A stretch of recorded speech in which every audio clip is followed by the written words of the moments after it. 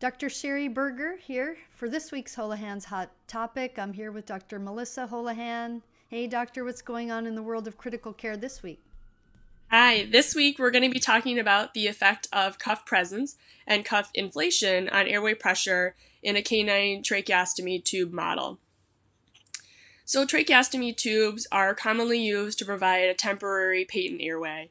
Probably the most common way that we use these in veterinary practice to date is in the area of respiratory tract obstruction. And so probably one of the most common cases that we're evaluating is those with severe laryngeal paralysis or laryngeal edema, but you can also see patients with laryngeal masses or cancer of the trachea where we need to try to use a temporary, get a temporary airway. It can also improve neurologic or respiratory function, be used in impaired neurologic or respiratory function, improve surgical access to oral cavity or pharynx, and provide access to lower respiratory tract. Background: currently the tracheostomy tube recommendations are to use the outer diameter must not exceed 75% of the tracheal diameter, or to use a tube that does not fill the lumen. However, this is not based on any current research and is more just anecdotal reports and recommendations. So cuff tubes have been evaluated mainly for three reasons: to protect the lower airway, prevent dislodgement of the tube, and to prevent leakage of gas.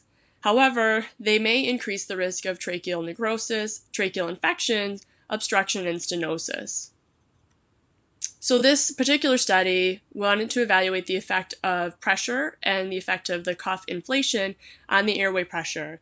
And they used an inspiratory model of a canine tracheostomy using cadaver tracheas.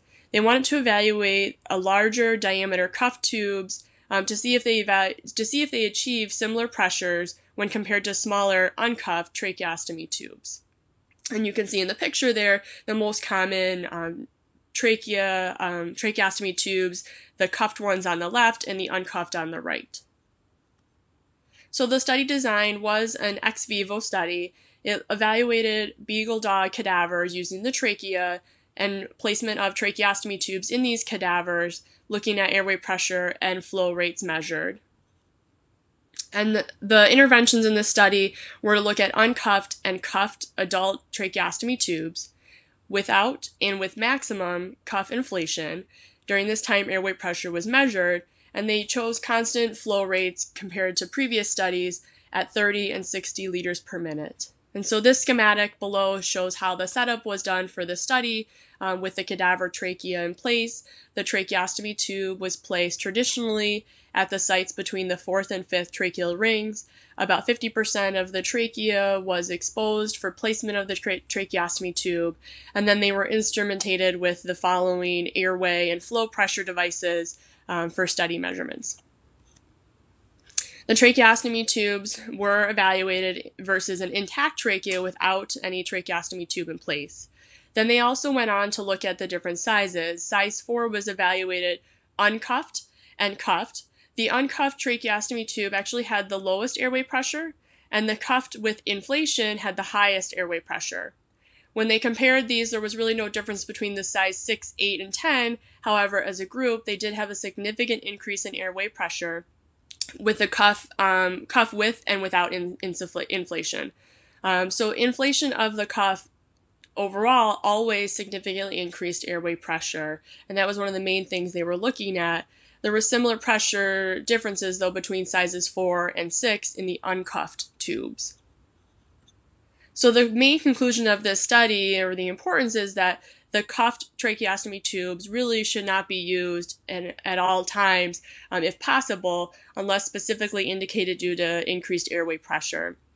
And that's mainly because of the side effects that they're showing here, that it significantly increases airway pressure in these patients.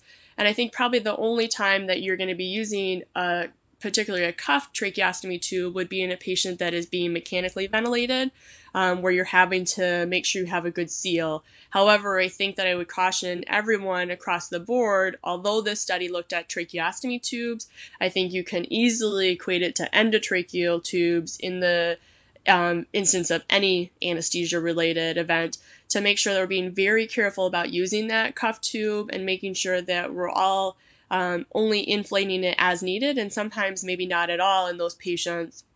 So I think that this study definitely would be nice to be reevaluated, doing endotracheal tubes as well, to simulate more of what's going on our day-to-day basis. But I think that we can definitely extrapolate that information from this. And there are a lot of devices out there now where you can actually measure the amount of air that you're putting in the cuff, as well as doing the visual inspection and listening for leaks as you're gradually inflating it. But I thought this was a nicely done study, and certainly something we need to evaluate on a day-to-day basis in our patients. And that's all this week on Holohan's Hot Topics.